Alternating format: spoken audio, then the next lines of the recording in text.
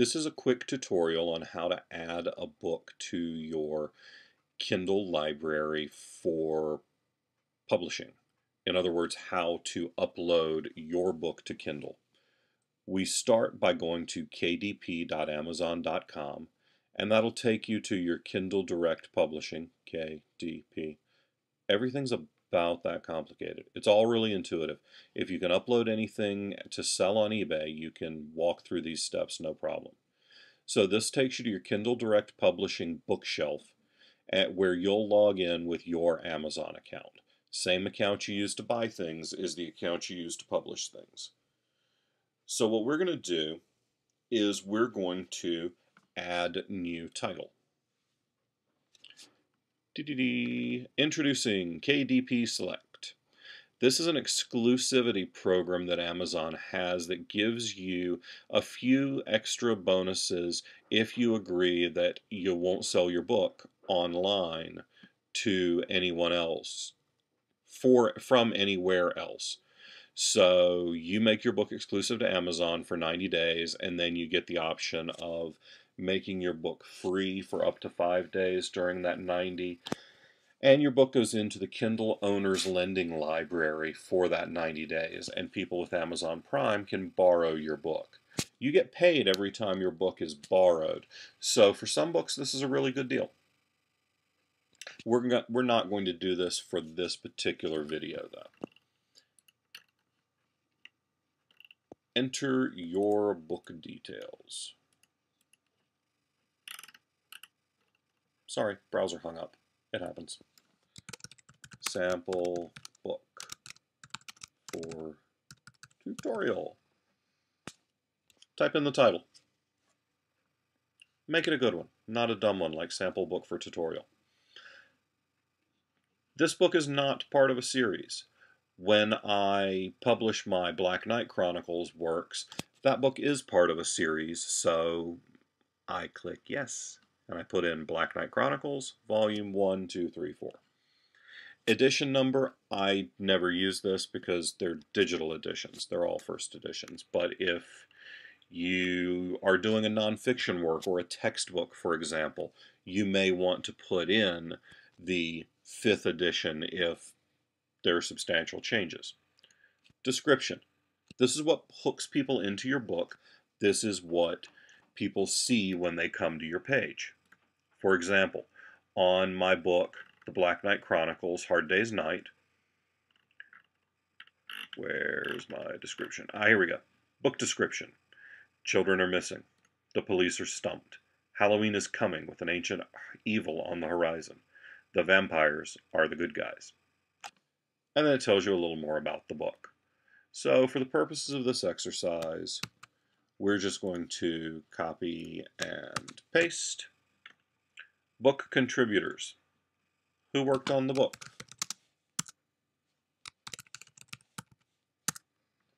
John Hartness, author.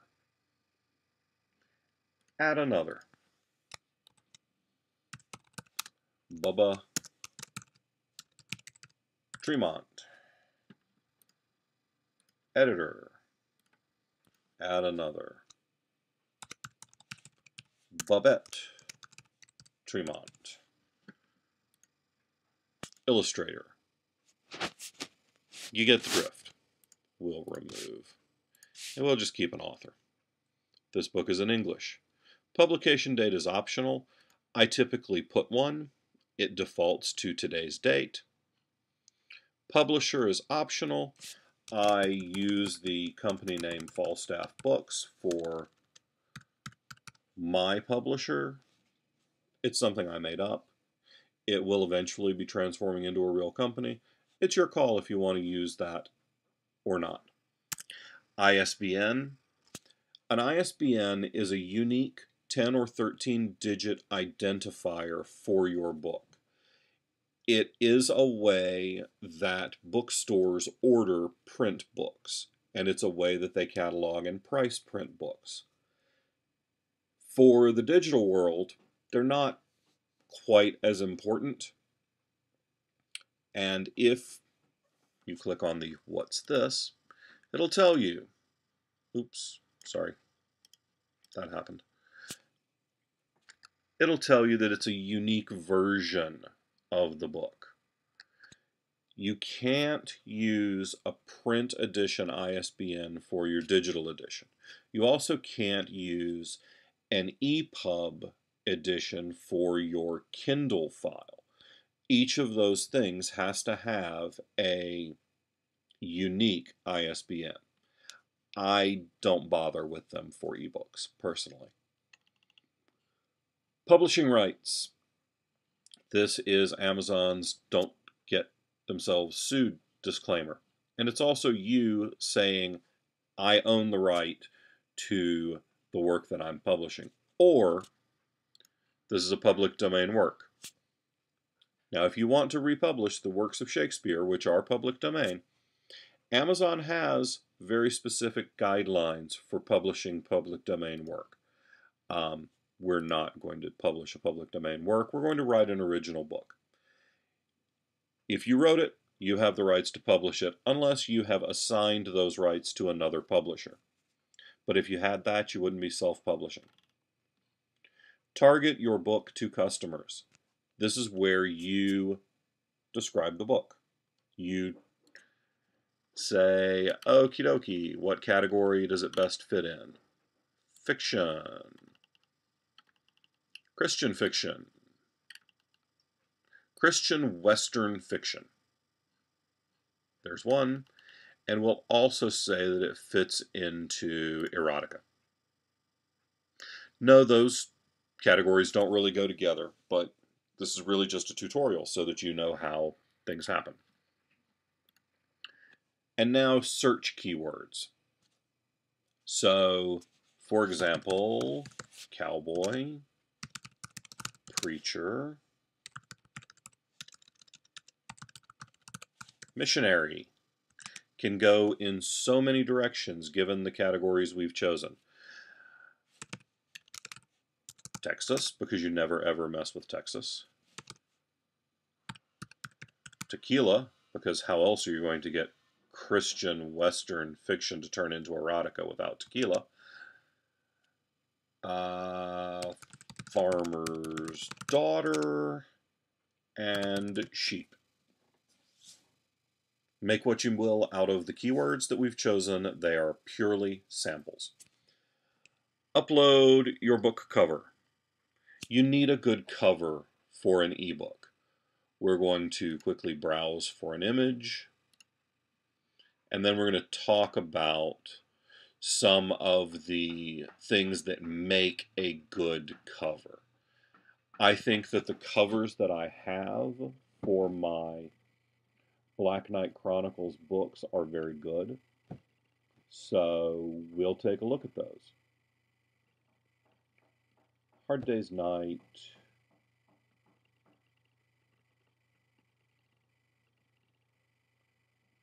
There we go.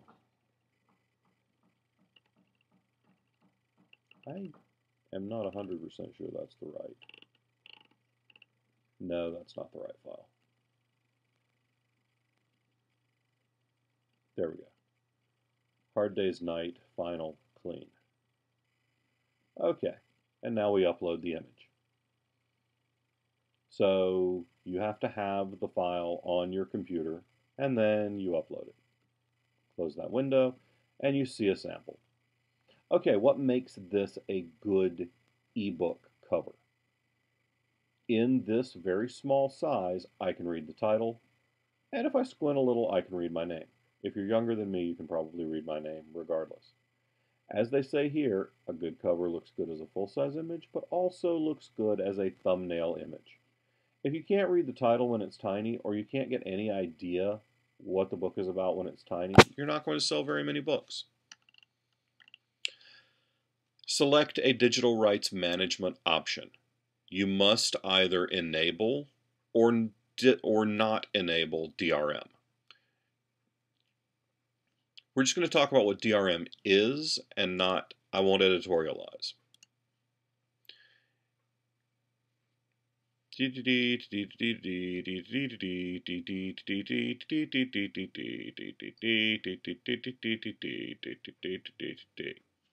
Finish reading? Good. Okay, we will not enable DRM for this book. Now, oh look, I got an email. We're going to ignore that for now. Book content file. So now I browse my hard drive for the book. I happen to know that I keep all my completed ebooks for Kindle in this file. We're just going to randomly put this up here. Okay, so now I press Upload Book. Kindle format is a MOBI or a .prc file. I use a piece of software called Scrivener to export my work into files that can be read on a Kindle. There are people who will format books for you and handle all of the HTML and do great things for you. You can hire them. I choose to use Scrivener because I'm cheap and I'm very prolific. So if I were paying someone to format every book I uploaded, I would be out thousands of dollars a year. So cheap and prolific means figure out how to do it yourself. If you're only ever going to do one book, pay somebody and they'll do a great job for you, and you don't need to learn those skills. Preview your book. Doo-dee-doo. Doo-dee-doo. Doo-dee-doo. Huh. I actually wrote a foreword for this. Who knows? This just gives you an opportunity to see if there are any egregious errors in the book, if anything looks horrific, whatever. Now, save and continue. And here's where we start setting up the rights. Verify your publishing territories. If you've sold the rights to certain countries, then you no longer have worldwide rights, and you must select the pieces of the world that your book can be sold in. For the purposes of this, we're going to assume you haven't sold the rights to Papua New Guinea and you still hold worldwide rights. Choose your royalty. You choose whether or not you want to make a 35% royalty or a 70% royalty. Well, gee, John, why would I ever choose 35%? Because if you select a 35% royalty, you can set your price between 99 cents and $200. Amazon doesn't let you sell the book for more than $200. If you select a 70% royalty, you must set your price between $2.99 and $9.99. Amazon decided a long time ago that the sweet spot for ebook pricing was between $2.99 and $9.99.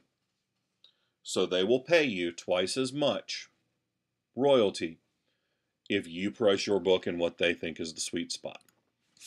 We're going to say $9.99 sounds great. And we're going to go through and set our UK and our German and our French and our Spanish and our Italian pricing based on the US price.